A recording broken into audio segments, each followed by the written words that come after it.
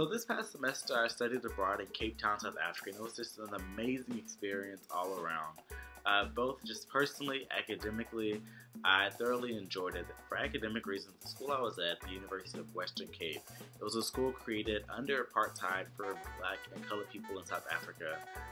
And so now it's evolved into a school, but that is definitely very much so the demographic. That's just a very different learning and social environment than Georgetown. Another thing was mainly most of the students come from some of the townships in Cape Town, and so a lot of students are commuters to and from campus. So it's not the same club culture that's like the main sphere of social life on campus here at Georgetown as it was at the school at the University of Western Cape. And just although I was taking the same classes like history courses and political science courses as I'm an African American Studies and government double major here at Georgetown, taking the same courses at the University of Western Cape was different because of the different experience, the different lived experiences, and the different and some would even say higher stakes that students at the University of Western Cape brought into the classroom. So it made for like just very rich discussions about topics that are very applicable and not just very theoretical and abstract. So I really enjoyed that. And then for personal reasons, it was fulfilling because as a Black American, it's been an ongoing quest to trace my ancestral roots to the continent of Africa. So it's wonderful to be able to, this is my first time being on the continent, so it was nice being able to return to the continent and travel the continent. And I feel like it will be a lifelong quest of reconnecting to my ancestors on the continent. So I really enjoyed that. So I definitely recommend studying in South Africa for people who are interested both in studying the history of apartheid and looking at the lasting effects that it has on just the day-to-day lives, on interpersonal interaction. But something I wasn't quite prepared for was the transition back to Georgetown.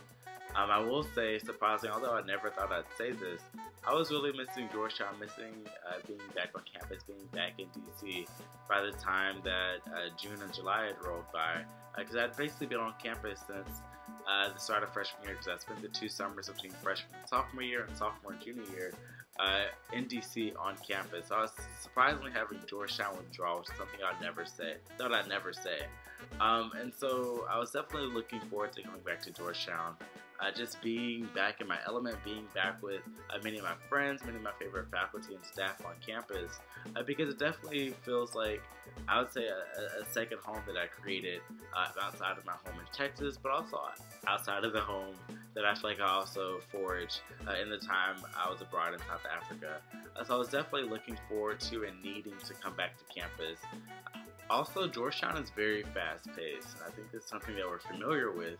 However, coming from being in South Africa, not having like the outside of school commitments, really just having to focus on school, and then having a pretty broad and open social life, it's a very different lifestyle as living than I'm living back in Georgetown. And so readjusting that was definitely like a struggle as far as like balancing classes, balancing having to work, balancing different like club involvements and things of that nature. So that was something I definitely struggled with in my first weeks back. But one way that I have, I guess you could say, got over that is kind of being very intentional about how I manage my time and blocking off free time just for me and things for me to do, catching up with folks. Because being away for so long, a lot of my interaction with folks is catching back up and filling the gaps in like the 8 to 9 months that we were apart from each other. And so I've been very intentional about leaving that time on my schedule. Because in South Africa, I felt a lot of freedom that I really enjoyed. When I was done with classes for the day, I was done with classes for the day, and I really had time for myself, time to socialize, time to explore the city. And so that was something I wanted to bring back with me to Georgetown. Although it's not something that I feel like is like typically done, it's something I have to be very intentional about. Also, the general concept of catching up with folks has been a struggle in my transition back to Georgetown, because a lot of the interactions are just very like short and brief and in passing, like, hey, how are you doing? Oh my god, how was abroad? And while it was such an amazing experience, sometimes it's just so hard to put into so few words for sometimes very brief interactions. So being able to one, I think, try to be concise with fully expressing my experiences in South Africa and trying to give it justice of like how moving and transformative it was for me has really been a struggle. And so to, I guess, counter that, one thing I've have been doing is trying to actually be intentional about setting time to talk with folks if I see they're genuinely interested. I'm like, oh, let's sit down and talk about it. Or, oh, let's like catch up and meet and share experiences. A lot of my friends, they also want to bride.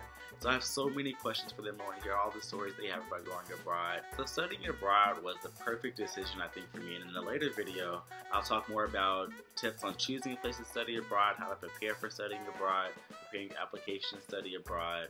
But for folks like myself that are transitioning back to campus, I hope this was helpful as far as like talking about some of the challenges of transitioning back to campus and ways to overcome those challenges. I also think there are a lot of great campus resources that can help with the transition back, like CAPS, CMEA, the Center for Multicultural Equity and Access, Campus Ministry, and many of the residential living staff around you.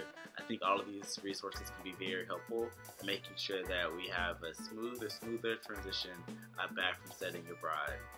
Talk to you next time. Bye-bye.